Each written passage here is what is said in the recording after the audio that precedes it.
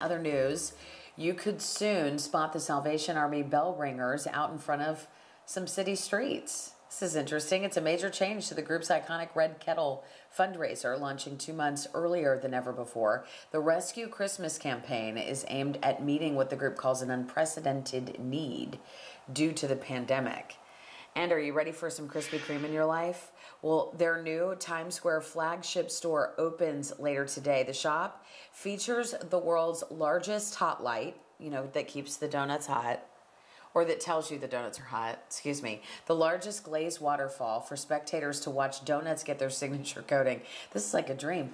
There will also be a 24-hour street side pickup window where people can get fresh hot donuts as they walk by. That sounds good. Krispy Kreme for breakfast, anyone? Well, new sales figures show retro records beat out CDs in the first half of the year, and that has not happened since the 80s. Sales for the old school format brought in about $230 million, almost doubling CD sales. Of course, streaming is still king. People dropped about $4.8 billion on that in the first 6 months of 2020. How do you take your music, Bivin? Do you stream it? Are you still into CDs or cassette tapes? No, I'm not into... Maybe you're a record guy. No, classic. I stream it. Do you own any records? Have you ever owned any records? I actually do own records, and I have them. I have this cool vintage record player. It is kind of a neat way to listen to music, I gotta say. It is.